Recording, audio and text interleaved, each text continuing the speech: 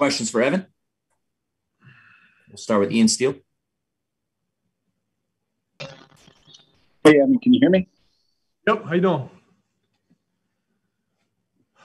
Good. So with Kyrie's comments the other day and you guys playing your first playoff series home game, what do you hope the crowd this weekend is like, and what are your expectations for the crowd this weekend?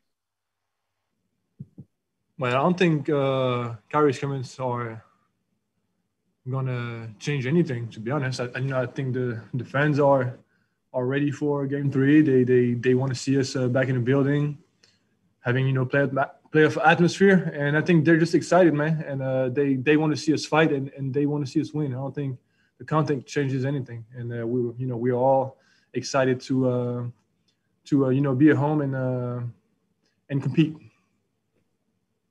Dan Roach. Hi, Evan. Just a thought on with that. You mentioned be home and compete. How much you're looking forward to being at the Garden, and what's the mindset of your team coming into this critical Game 3? Well, the mindset is easy. We have to win. It's that simple. We have to win. We have to perform. We have to. I almost want to say, it doesn't really matter how we play or how we execute. We just need to win. Period.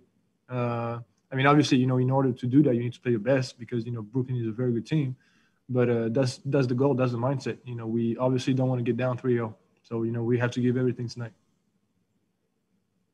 Any other questions for Evan? We'll go to Gary Washburn. Hey, Evan. Both Marcus and Brad said yesterday, like, you guys have to have play with more of an edge, be tougher. The exchange you had with Durant, that just seemed like that was kind of something that maybe frustration boiling over. But you've played in playoff games, you've won playoff games. Do you guys have to kind of push back? Because the Brooklyn's, it seems like they're being very physical with you guys. Tatum's been hurt in both of the games now. What do you guys have to do in terms of just kind of imposing your will in Game 3? I think it needs to be, physical, obviously, but we need to get every loose ball, every rebound, every block out, and make them feel uncomfortable. That they know that everything is going to be hard. We did a better job in Game 1 than in Game 2.